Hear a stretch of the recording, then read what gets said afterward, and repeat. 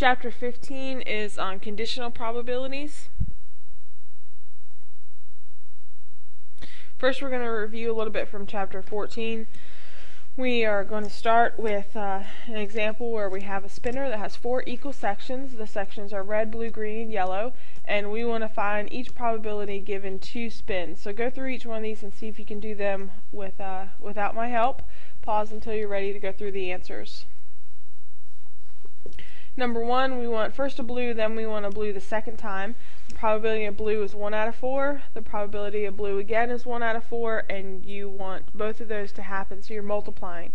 1/4 times 1/4 is 1/16.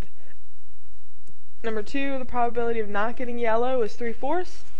The probability of getting green is 1/4, and you want both of these events to occur, so you're multiplying 3/4 times 1/4 is 3/16.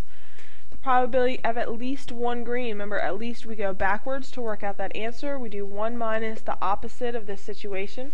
1 minus the opposite of this situation would be no greens, so 1 minus 3/4 times 3/4, which would be 1 minus 9/16. 7/16 is our final answer. The probability of neither spin being red is 3/4 times 3/4. That's 9/16. Okay, now we get into conditional probabilities. These are occurring when we have dependent events. 2 events are dependent if knowing the outcome of one alters the outcome of another. A conditional probability contains the condition that limits the sample space for the event. The probability of B line A means the probability of event B given line A. Given event A, that line stands for given. The one to the right of it, the A in this case, is the one that's given. Okay, here's the formula for conditional probability. The probability of B given A is the probability of B and A over the probability of just A. In other words, the probability of both divided by the probability of the given. Here's our example. Of all the snowfalls in Buffalo, New York, 5% are heavy. If a heavy snowfall occurs, schools close 67% of the time. After a light snowfall, schools closed only 3% of the time. There are 4 probabilities we're going to find, and we're going to take them one at a time on each of the next 4 slides. Starting with the first one, the probability that school is open given it was a light snowfall. Okay, here's a tree diagram in this situation. We're going to fill in this tree diagram, and it's very helpful for some conditional probabilities. This is an example of a problem where we'd want to use a tree diagram. We start with whether it was a light snowfall or a heavy snowfall, and then from there we go on to the idea of whether school is open or school is closed. Now, the first thing they told us was there was a heavy snowfall 5% of the time. That means the other 95% of the time it was a light snowfall. Now, they said if it was a heavy snowfall, schools closed 67% of the time, which means that 33% of the time it was still open if it was a heavy snowfall. If it was a light snowfall, they told us school was closed 3% of the time, which means 97% of the time school's open if it were a light snowfall. Okay, so we got our probabilities filled in our tree diagram, and the question is asking us to find the probability that school is open given it was a light snowfall.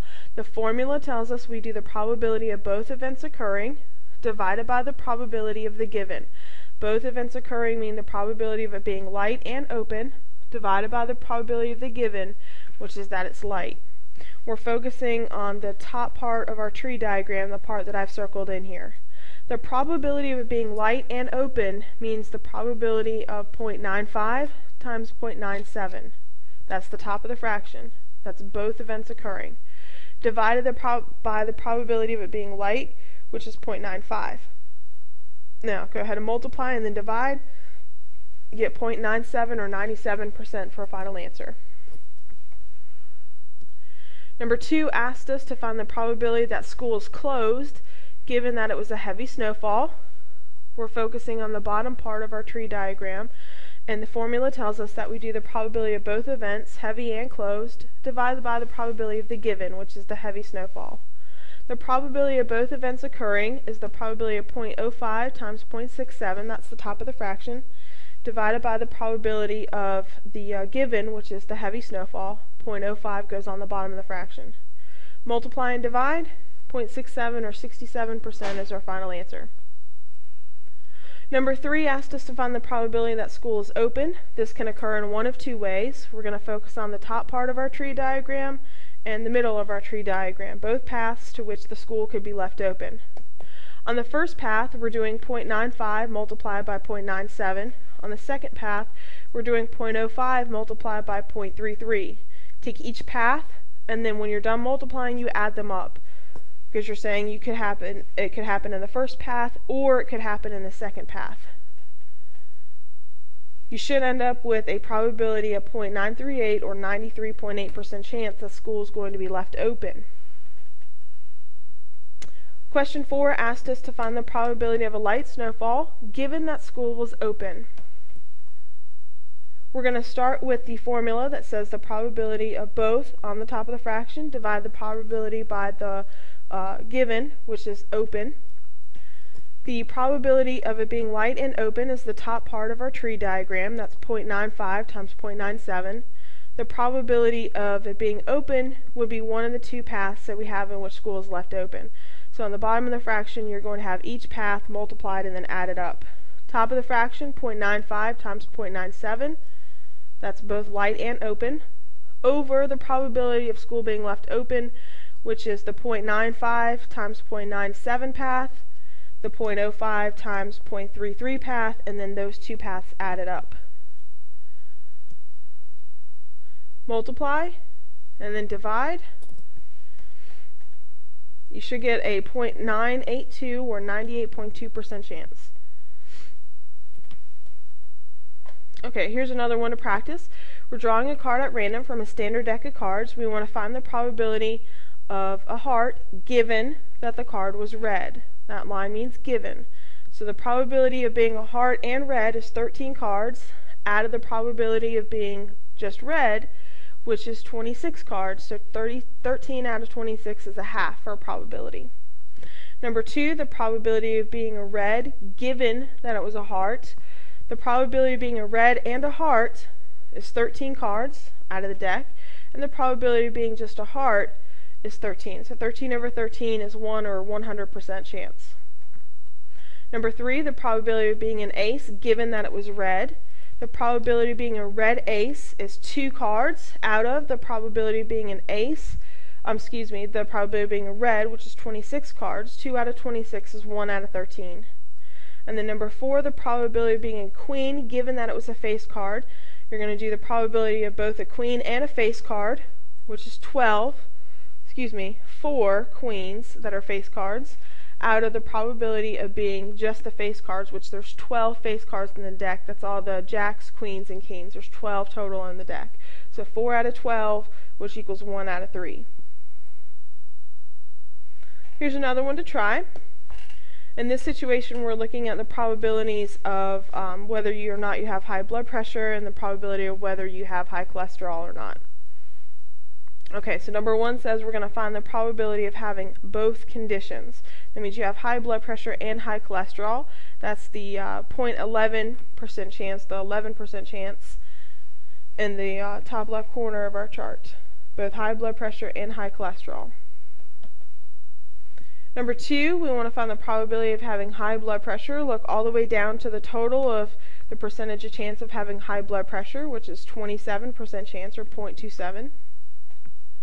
Number 3, we get into some conditional probabilities. A man has high blood pressure. That's going to be given to us. We want to find the probability that he has high cholesterol as well. So you're going to do the probability of both conditions, high blood pressure and high cholesterol, which is 0.11, divided by the probability of the given, which the given is that he had high blood pressure. So we're dividing by 0.27. 0.11 divided by 0.27 is 0.407, or 40.7% chance of this happening. Number 4, the probability of a man with okay cholesterol has high blood pressure. So it's given that he has okay cholesterol, and we want to find the probability that he also has high blood pressure. The probability of both okay cholesterol and high blood pressure is 0.16, and we're dividing that by the given, which is that he had okay cholesterol. That's a 0.68. If you divide 0.16 by 0.68, we get 0.235, or 23.5%. Here's another example. we have a box in our room that contains old batteries. It has 12 old batteries in it. 5 of them are dead, 7 of them are good. We want to start picking out batteries one at a time and testing them, and we're not going to replace the batteries. So first we find the probability that the first two that we choose are both good. Well, the first one you choose has a 7 out of 12 chance of being good. The second one has a 6 out of 11 chance of being good. 6 because there's 6 good ones left out of 11 because there's 11 total batteries left. So 7 out of 12 times 6 out of 11. So it'd be 7 out of 22 total for the probability. Number 2, find the probability that at least one of the first 3 works. This is an at least problem. We go backwards and do 1 minus the opposite of the situation, which the opposite of the situation would be that none of the first 3 that we choose work. So 1 minus the probability that none of the first 3 work. That would be 1 minus 5 out of 12, meaning the first one is not working, times 4 out of 11, meaning the second one's not working, times 3 out of 10, meaning the third one's not working. We're subtracting one bad one off each time and one total battery off each time because we're not replacing them. Type this in your calculator. You should end up with 21 over 22 in fraction form. Number 3, find the probability that the first 4 we pick all work. The first one has to work, the second one, the third one, and the fourth one. The first probability is 7 out of 12. The next one will be 6 out of 11. The third one is 5 out of 10. And the fourth one is 4 out of 9. Multiply these in your calculator. You should end up with 7 over 99 in fraction form. And number 4, find the probability that you have to pick 5 batteries in order to find one that works. That means the first 4 were all bad, and then the 5th one was the good one. So starting with the first 4 being all bad, that's 5 out of 12 times 4 out of 11 times 3 out of 10 times 2 out of 9.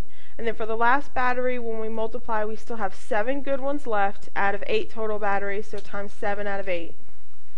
Multiply these in your calculator.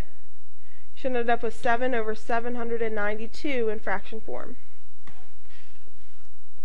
Testing for independent events. Two events are independent if the probability of one under the given condition of the other is the same as that probability whether you knew the condition or not. Okay? In other words, the probability of B given A is still the same probability as B by itself.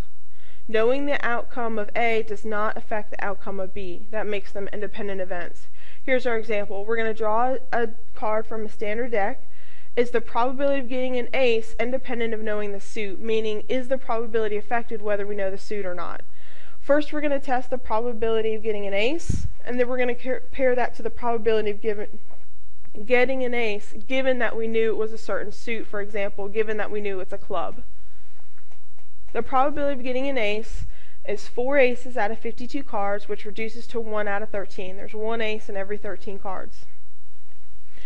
Now let's say we knew it was a club. Well, there's 1 ace in all the 13 clubs, so that's still a probability of 1 out of 13.